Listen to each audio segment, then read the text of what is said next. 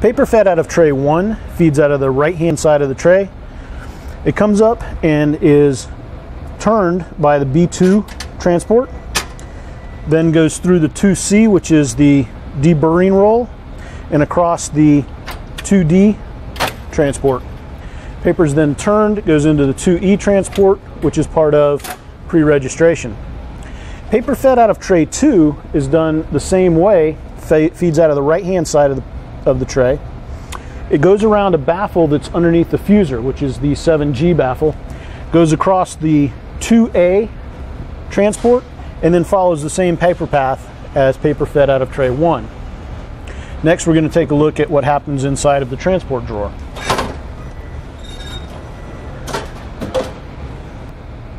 Paper comes into the transport drawer, into the 3B area, which is part of the pre-registration.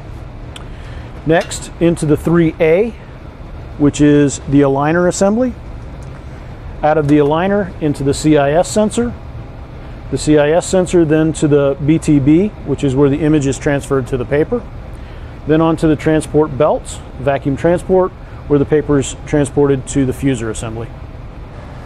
Once the print has been processed, it goes across the vacuum transport and into area 5, which is the fuser. This is where the paper exits the fuser and goes into the cooling module.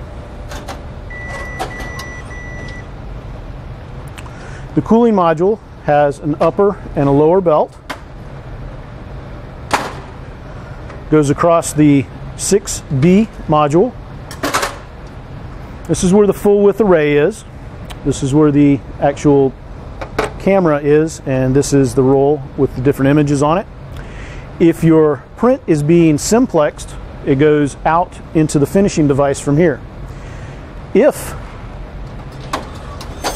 your print is being duplexed, it continues down around 7A, 7B, 7C, makes a turn here at 7D, into the inverter, which is 7E, and then out to 7F, back into the IoT to process the second side. Paper comes into the decurler, comes through and into the high cap stacker. If the customer has programmed the job to go into the cart, there's a decision gate here that directs the paper down into the stacker cart. That same gate will make the paper go up into this top tray if that's the way the job has been programmed. The third option is the paper can go underneath that tray and out to a secondary finishing device.